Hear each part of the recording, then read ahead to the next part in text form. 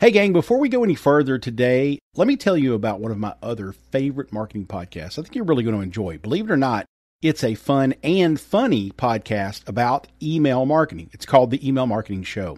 They recently did an amazing episode called 6 Lies Your Email Marketing Platform is Telling You, which I loved because these guys are so genuine and real in their opinions about what's working and what doesn't in email marketing today.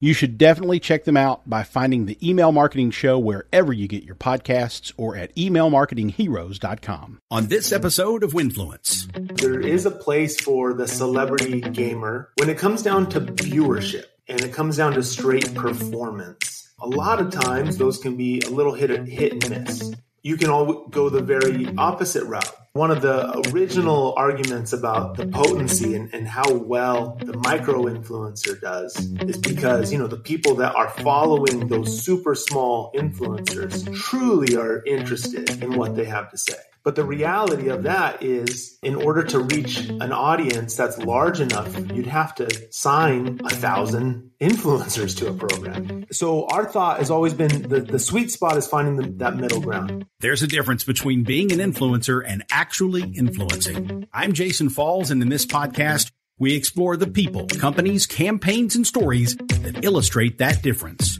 Welcome to Winfluence, the Influence Marketing Podcast.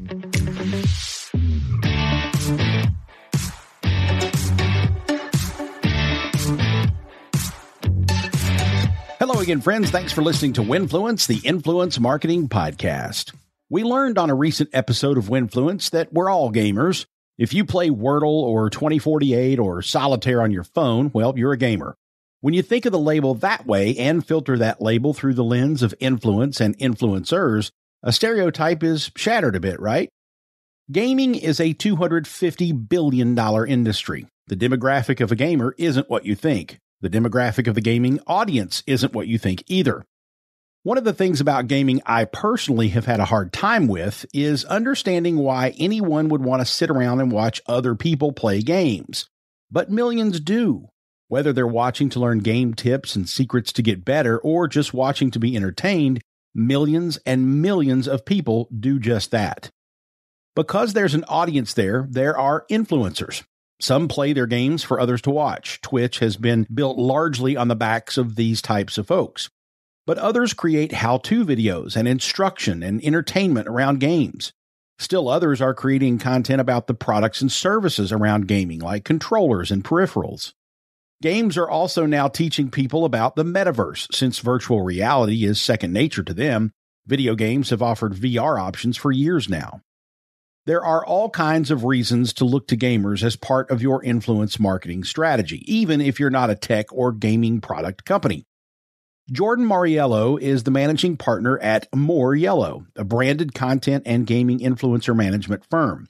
He not only has a roster of gamers who create great content, but a team that helps brands navigate partnerships and creative content ideas to leverage relationships with gamers.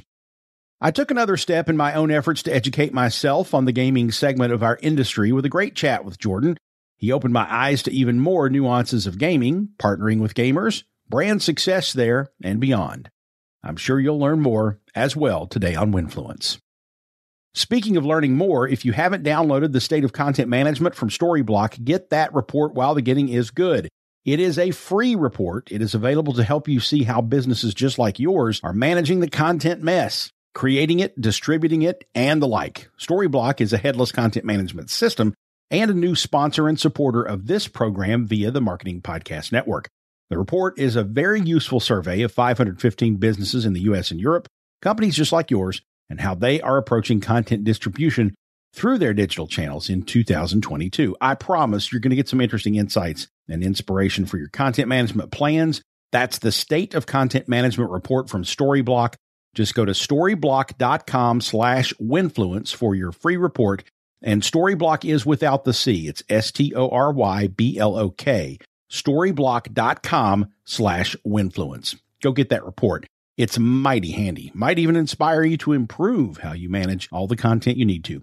Storyblock.com/winfluence. Gamers and gaming influencers are some of the most effective influencers out there. We're going to find out more about how brands can partner with them. Jordan Mariello of More Yellow is next on Winfluence. Hey there, it's Jason Falls. If your company or maybe one of your clients sells to marketers, you look for advertising channels that guarantee business marketers are paying attention, right? Let me introduce you to the Marketing Podcast Network. You're listening to it right now. It's a network of podcasts all about marketing. So 100% of MPN's audience are marketers. Reach them by advertising on the Marketing Podcast Network. Learn more and find our media kit at marketingpodcasts.net.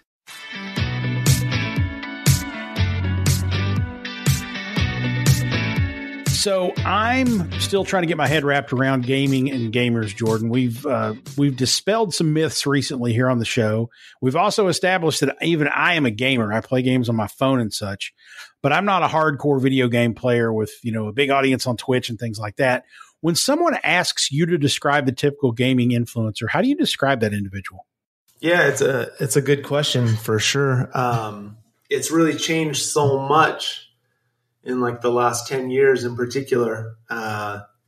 There's been, the stereotype that, most gamers are the guys that are sitting with their headsets on, drinking Red Bull, in their mom's basement, and that's your gamer. That's the person that you're usually talking to in these programs. But it's really changed. It's changed so much. It's a very diverse landscape. The gaming landscape is now. So it's actually about split now from male to female. There's about 55% male. There's 45% women playing games. You have games that are core games, playing on the PC, MMO style games that are competitive, League of Legends, which is very much like a big esports style game. Then you have like console games, which are like big theatrical releases, like huge movies that are put out. And those are super fun to play. And that's a totally different audience. And then you have, mobile games, you have puzzles, and you have, little challenging games, trivia, that are dominated by women players. So you wait, you saying women are smarter than us? Yeah, in a lot, yes. I'll say it. A good form. I like that. Yeah. Well, it's very interesting because when we work with a typical brand, and we work with endemic brands and non-endemic brands, you can really focus and really target. You can really target to a certain individual with the types of games or gaming influencers that you end up working with. So, yeah, I guess long story short, it's a very diverse audience, spans many ages, from, really young. The average gaming age now, I believe, is 34 years old. Mm-hmm. The average gamer is 34, owns a house, and has a kid. It switches. It lends itself to be a much older audience than what we probably would stereotype it as well. So, everybody games. I think the stat is that 3/4 of U.S. households own a device that they play games on. That's pretty crazy. So when you're talking about influencers in the gaming world, I'm going to assume here, and correct me if I'm wrong, we're going to talk about influential gamers, the ones that attract audiences online to, I guess, watch them play games. Or are there other facets and intricacies to the content they create? Like, is a gamer going to have, let's say, a Twitch feed stream where people watch them play, but then they also create other content? Or are we talking about basically a spectator sport? Yeah. Great question too. Many different types as well. So you have some gamers, you would say maybe probably they stay off camera. They'll play games. They'll use some sort of audio system to do voiceover, mm-hmm. and they'll strictly just play. And they'll make VOD content straight from there. VOD content is video on demand. So that's more like what you watch on YouTube. And then you have gamers that stream content. So that's like live. where they broadcast on, say, like, let's say Twitch. And Twitch is like a live broadcasting platform for gamers, the main one, the biggest. YouTube gaming is right behind it. And so they'll be playing, and it'll be pretty much gameplay that you see. And then a lot of times there'll be like picture in a picture, and you can see them overlaid on the game. So they're on camera. So there, you have people that are it's very much about the game, watching the game, how the person plays it, how they explore the game. But then you have, a little bit more like creator oriented influencers, where, say, like, we have a guy that we manage. His name, he goes by Yub, and he creates content that is just in front of the camera, funny content, does skits, does music videos, and then he plays games in his actual videos. One of his big things is he plays Skate 3, which is like a really cool skating game. Okay. And then he'll go out and he'll actually play. He'll actually try those tricks in real life on his skateboard. And then so he'll build an audience, and his audience and his following is like so much more interested in, say, like the satire and how fun it is to watch him, and because he's a character, he's just a character, and so there's a lot of people like that as well. So there's no specific exact type of gamer influencer. They really kind of are really diverse as well. It sounds to me like, if I'm sitting here kind of doing a strategy for one of my clients, which my clients don't necessarily dabble into the gaming space as of yet, but if I'm sitting down there, I'm thinking, okay, there's 3 or 4 different types of influencers in the gaming world. So there's players, people who play games and you watch. There are probably, it sounds like, people who are creating entertaining content for the gaming audience, like your guy there with the skate videos and the satire. And then I would say there's probably influencers that create content for gamers, specifically, whether it's reviews or of products or games and whatnot. Does that sound about right? Are there 3 or 4 different divisions of kind of the types of content creators there are? Yeah, I would say so. I think with, little nuances here and there, like, you have like on YouTube where they create, let's say, that bod content. You also have like, usually that lends itself to be a little bit more longer format. So then if you run over to, like, say, the TikToks and the Instagrams, it's still VOD content, but it's now very much short form, right? Done in like 30 seconds to, a couple minutes at most. So then you have, short form and long form of those variations. And then you also have, people that put out, news and reviews. And then, so it's a little bit more educational and informational. So you get, you get variances, I guess, everywhere along the way. But that's the beauty of, and sorry, I'll just sum it up really quick. That's the beauty of these platforms, YouTube in particular. It's the second largest search engine on the internet behind Google, and obviously Google owns YouTube, but you can really search and drill down in your search to find the exact types of content you really want to find, which helps you with like kind of all the nuances and the variations of what the influencers are putting out.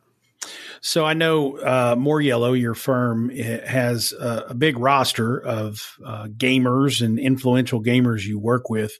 You mentioned, the world of gaming is very diverse, and that applies in a lot of different ways: gender, race, background, etc.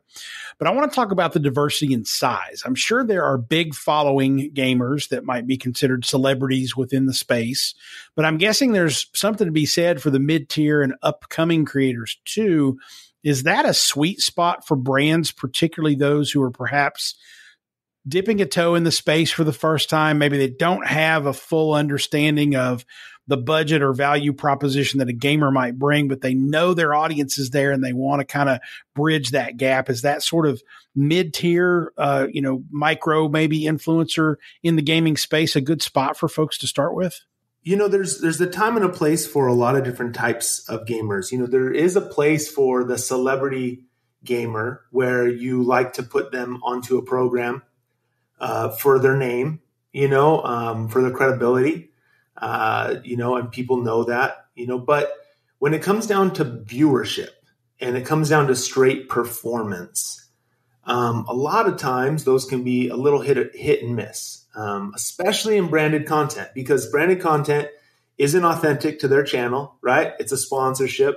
They're getting paid to do it. They have to disclose it. Everybody knows it, even as well as they do. And, the fact of the matter is sometimes that performs, and it very much also cannot perform.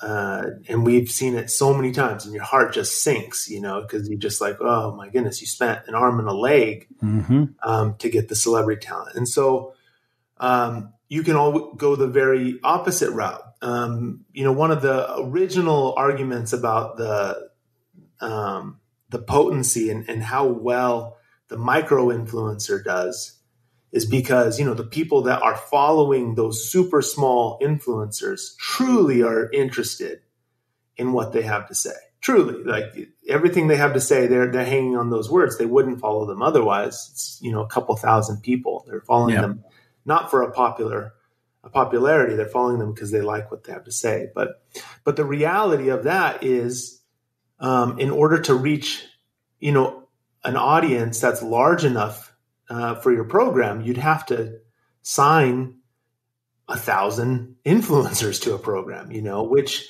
is really very difficult to do, as far as getting, sign-offs, briefing everybody, doing the contracts for everybody.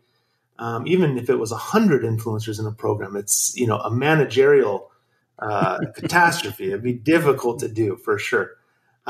So our thought has always been the sweet spot is finding that middle ground.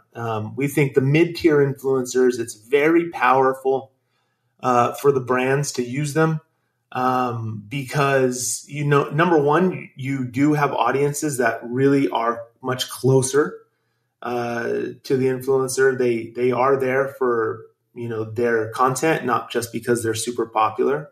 But the reach is there. You have reach, 100 to 500,000 views per video, which is how we calculate the size of an influencer, not by their sub count, but very much by their view count.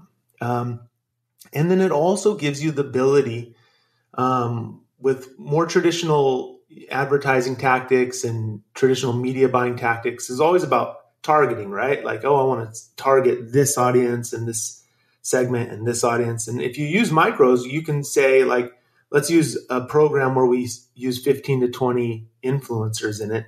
We could split it up and do, 5 influencers to one demo, and then we can do 5 to another, and we can kind of vary it up and balance out the performance a lot better too.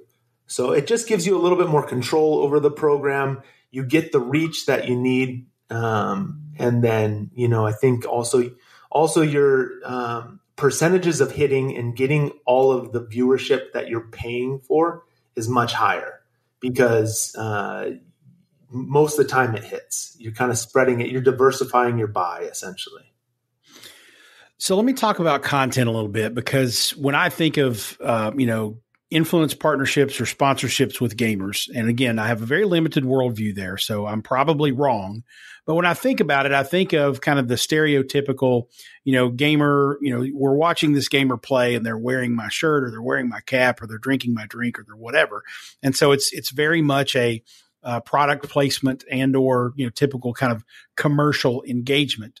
But I know that More Yellow does more than manage the talent. You also create campaigns for and with the brands or creators. Let me start with this. Is it common in the gaming world for the gamer to actually create unique content themselves around the brand, or do they need that creative direction from an agency like yours or the brand typically in order to make a really good partnership come to life?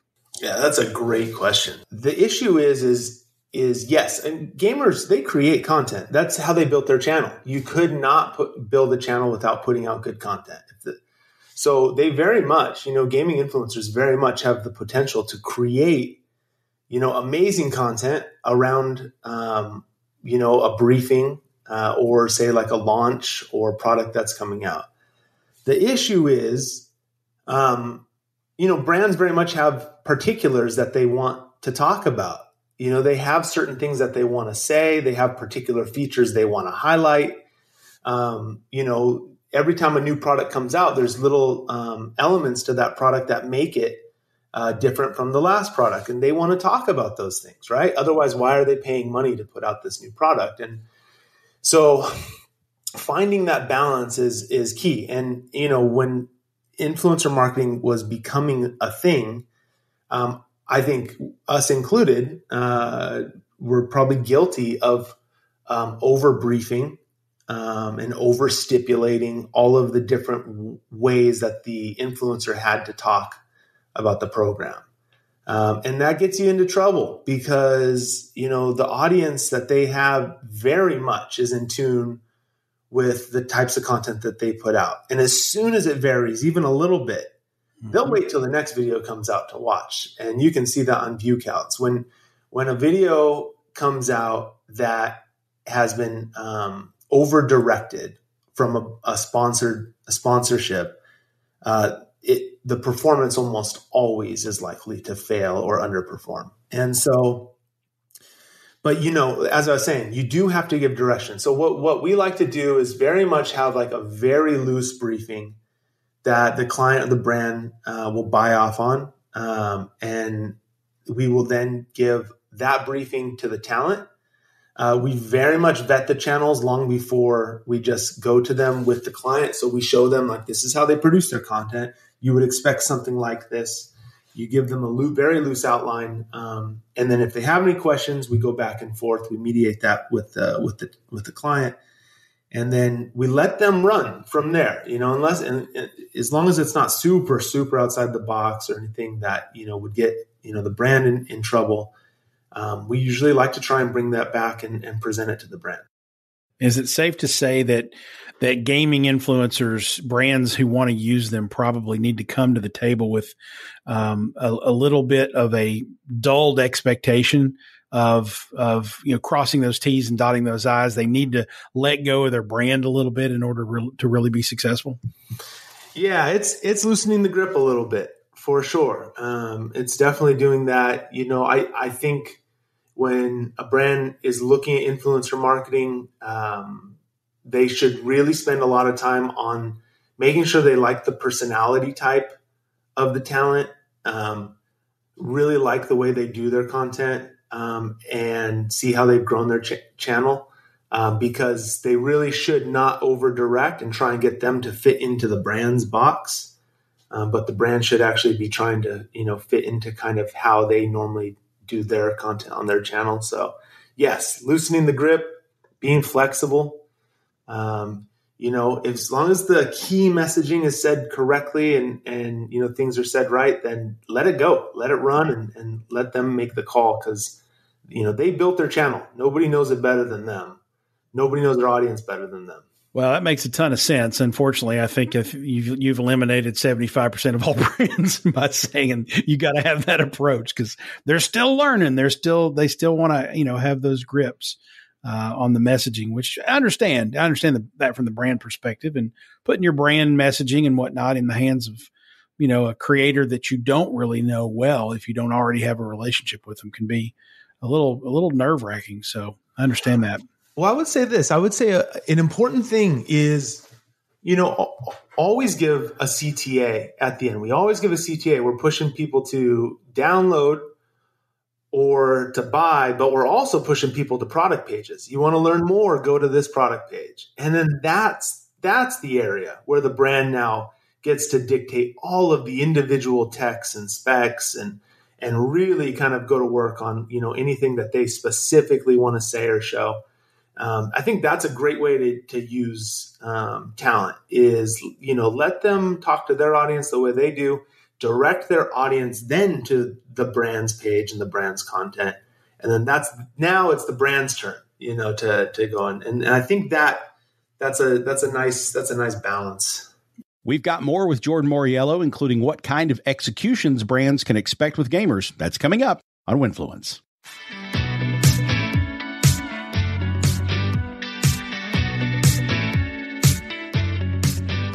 Let's put some reality, some brass tacks on this for some people, just so they can visualize all this a little bit.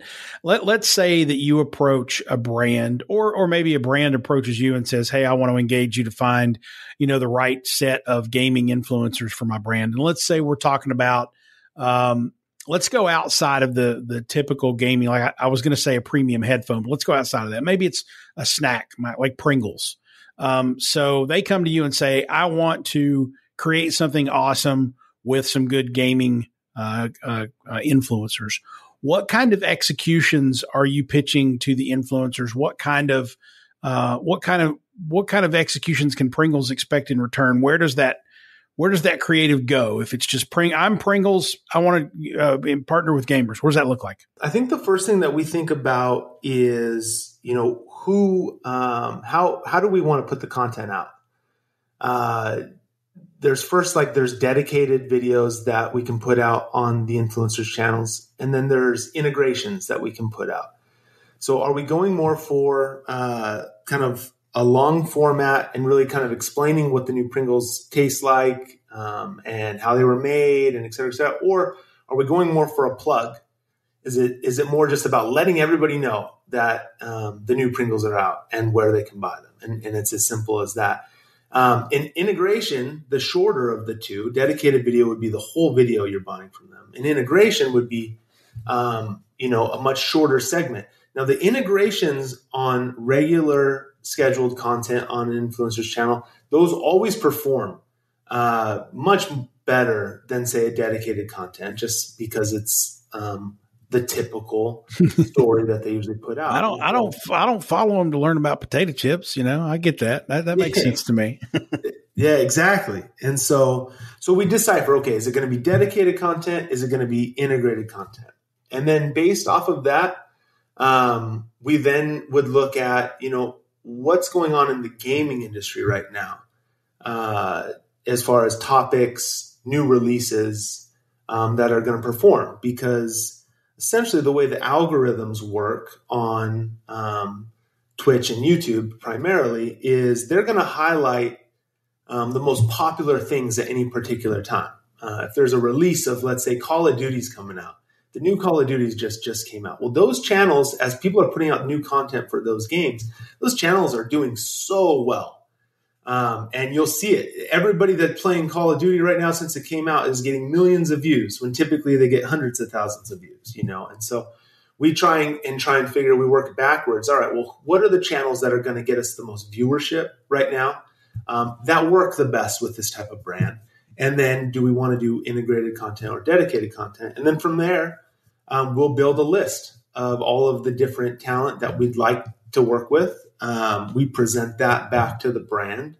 And then, going through the process very quickly here, once that's approved, we talk to all of the talent and present an outline of what we'd want to talk about. We negotiate that until we lock it down, and then we go to work on production. You said, you make a list. I'm just curious. I mean, I work with influencer marketing tools on a day-to-day basis. Tagger's the sponsor of this program. I use them, of course, and they certainly index Twitch influencers. Is there a special set of places that you look to find gaming influencers, or are you looking at the popular YouTube channels, the popular Twitch channels, and that's pretty much where you're focused? Yeah, great question. Kind of all of the above. First and foremost, so More Yellow, we have a roster of over 225 gaming talent. That's the first place we go is our roster. We work with our talent on a weekly basis. So we are constantly in communication with them. We constantly are going back and forth. We constantly have meetings with them. So that gives us probably the strongest line to our talent. One of the things that if you were asked, most brands what their biggest pain points were in working with influencers is they lose contact, or, you can't get a hold of them and you can't, the conversation stuff. Well, we have a direct line with all of our talent. So that's where we start. And then from there, if we do want to develop a list that's off roster, or if we want to go off roster to sort of accentuate our on roster talent for the program, or there's a specific type of talent we want, For Twitch, we use a platform called Solitaire. Not a bells and whistles platform, but great information, up to date with all of the latest Twitch talent. And then we'll also use Creator RQ, which is probably industry standard for building lists. And then we also, we search YouTube, who's performing best with these types of programs or a certain type of game or a certain type of info. And then I'll be honest, if we do want to go outside of our roster, which is vast and definitely varied, having been in the industry for so long, we will talk with other managers that are managing talent as well and just get their thoughts as to, hey, do you have anybody that'd be good for this program? And heck yeah. So that's probably the hierarchy of priorities. Us internally being first, and then doing the lists in the middle, and then last resort talking to other managers if there's a specific type of talent we're looking for. Yeah, well, I have found I'm glad you said that, because I probably am remiss in not giving a nod to talent managers more frequently than I do, because especially for, I don't have a huge team at Cornet to to do a lot of execution for me. So when I am stuck with a project that's on a deadline and I've got to find 10 influencers that do A, B, C, X, Y, Z, I have a list of talent managers. I just shoot it out there and say, okay, here's what I'm looking for. Who do you got? And they can be a real lifesaver if you make those connections. And that's not just in the gaming world. Certainly that's in other areas of influence as well. You touched on this, Jordan, a minute ago, and I just want to kind of follow up and kind of close the loop on it. I'm wondering, how do gamers differ from traditional like Instagrammers and YouTubers in terms of what analytics or value they can deliver? How do you explain it? Are we talking, you mentioned views earlier. Is that the primary thing? Is it really all about kind of the reach? Or are there other analytics, other metrics, depending upon what the brand is asking for, that you're able to deliver to kind of underline that value? What's the promise? Well, views is very important. Views is probably one of the most important things, because that's, the awareness factor. Conversions is very big as well. Conversions. So linking out, getting people to download or play, or getting people to buy or purchase, that conversion and views. One of the things that, there's a constant conversation going on internally at More Yellow is with live streamers. You don't get the same amount of viewership in live as you would with the VOD content. Right. So live content, we call it concurrent views. So how many people are viewing at any given time, the live? And then so very much, if we're selling streamers, you are selling concurrent views, which is a much smaller number. But the conversation is, if you see the streamer during their stream, say, hey, everybody, check this out, or really quick, jump over and take a look at this game, or download this really quick while I play this. The conversion rate is astronomically higher. Yep. We've seen conversion rates up to like 70%. That's crazy. Of people jump over. Whereas, on VOD content, the conversion rate can be, 5% is pretty great. Yeah. On VOD content. So it's completely different. And so really for us, like, a mix using some live broadcasters along with VOD content makers is really important. But the things that we look at are very much views, conversion, concurrent views, on the streaming side, peak views, unique views. Those are people popping in, popping off of the live. And then on the VOD side, it's views, engagement, sentiment, and then there's some back end metrics that YouTube will give you, audience retention, and conversion. So yeah, there's a few different things. Good stuff. Well, Jordan, this has been extremely helpful. Thanks for taking us to school on influence partnerships in the gaming world. I feel smarter now. I'm not sure I'm ready to roll up my sleeves and dive into the gaming world, but I feel at least smarter about it, which is good. Where can people find you and More Yellow online if they're looking for help with gaming partnerships?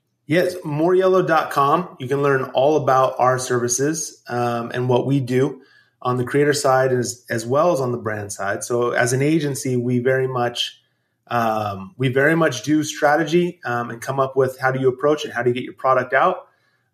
We build, straight from RFPs. We'll come up with overall concepts as to how to launch a product. And then so moreyellow.com, you can find us. Our Twitter is @moreyellow. And on LinkedIn, More Yellow, we have a really good feed of content that we put out, articles that we like, as well as different work that we have just finished. Excellent. Well, Jordan, thank you so much for the time, man. This has been great, and really appreciate the work you're doing out there. Thank you, Jason. Appreciate it. Thank you for having me. After all these years of rolling my eyes at the notion of gamers, I looked up the other day and caught myself scoring 3 billion points on my stupid little block game on my phone. Apparently, I played the game for 6 hours last week. Time to drink the Kool-Aid, I guess. Thank you to Jordan Moriello from More Yellow for taking the time with us. Find him at moreyellow.com. Folks, don't forget to drop a rating or review for us on your favorite podcast app. You should pause now and do it so you don't forget. Unless you're driving, then do it later, please. Also, if you'd like a deep dive on influencer marketing topics every so often, subscribe to my email newsletter at jason.online/subscribe. I send it every 4 to 6 weeks. I go deep on a topic to make your influence marketing smarter. I don't pepper your inbox, just write when I have something to say and something good to share. Want to help make a future episode of Winfluence awesome? Ask your question about influence or influence marketing that you want my answer to or take on. Record a voice memo and send it via email, or if you don't want to record yourself, just send a regular email to jason@jasonfalls.com. I may use your comment on a future episode or your question to inspire a show topic. If I do, I'll send you a signed copy of Winfluence the book as a thank you. Winfluence, the Influence Marketing Podcast, is an audio companion to my book, Winfluence, Reframing Influencer Marketing to Ignite Your Brand. Get your copy online at winfluencebook.com. While you're there, sign up for the latest ideas about influence marketing delivered in my periodic newsletter, or book me to speak to your company or organization about influence marketing. If you or someone you know is an influencer, a brand manager that uses influence marketing, or one of the many amazing people working in the influence marketing services world, and they would make a good guest for the show, email me at jason@jasonfalls.com. Our theme music is One More Look by the K-Club and Grammy Award-winning producer Jaquire King. Thanks for listening, and remember, when it's not about the person, but about results, it's Winfluence.